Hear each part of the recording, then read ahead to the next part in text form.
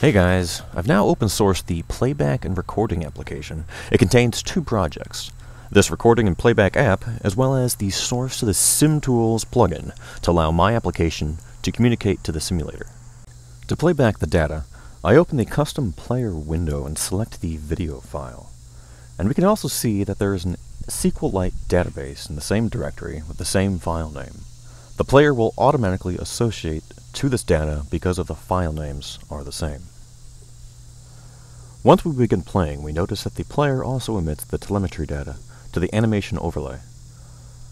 The visual also corresponds to the telemetry UDP stream being output to SimTools.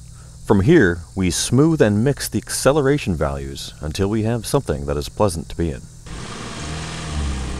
Here is the result of the process. A recording of a simple slalom as well as a few back-to-back passes on a highway globally.